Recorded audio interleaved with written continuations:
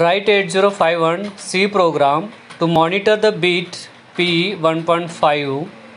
If it is high, send to the port 0, otherwise send AAH to port 2. So in this program there is mention the bit 1.5, it is the input, and we have to check continuously, and whether it is high, then data must be sent to the port 0, otherwise it must be sent to AAH data to the port 2. So this is the program. So for that we have to record here the hash include register 51.h. Hash is missing here, so you can write here the hash include register 51.h. So now then we have to record one variable for pin 1.5. So we have used here the s bit my bit is equal to pin 1.5.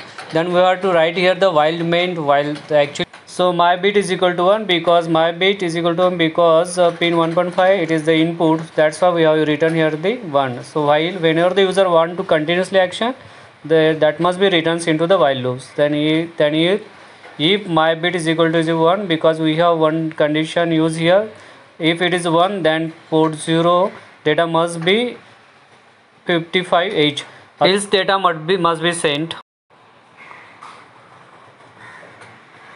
else port 2 data must be AAH.